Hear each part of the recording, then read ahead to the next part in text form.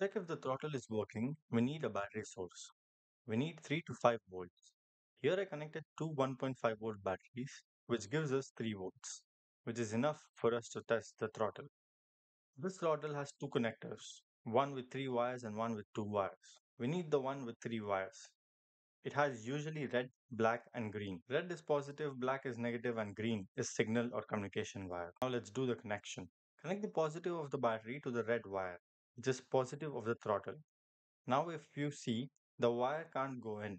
So you can use a paper clip, flatten it out, push them into the 3-pin connector of the controller. Now connect the positive to the red wire of the throttle, negative to black wire of the throttle, and to negative terminal, connect the negative of the multimeter. To the green wire, connect the positive of the multimeter. When I twist the throttle, the voltage varies. It goes from 0.8 volts to 2.3 volts, which means the Hall sensor in the throttle is working. Now let me show you how a bad throttle will perform. We did all the same connections which we did earlier in this video. Now, when we twist the throttle, there is nothing happening. The voltage doesn't change at all. This means the throttle is bad. So this is how you can check your throttle using a multimeter. In the future videos, we'll replace the Hall sensor inside. It is a very easy process. So for that, keep subscribing to the channel and I'll see you all in the next one.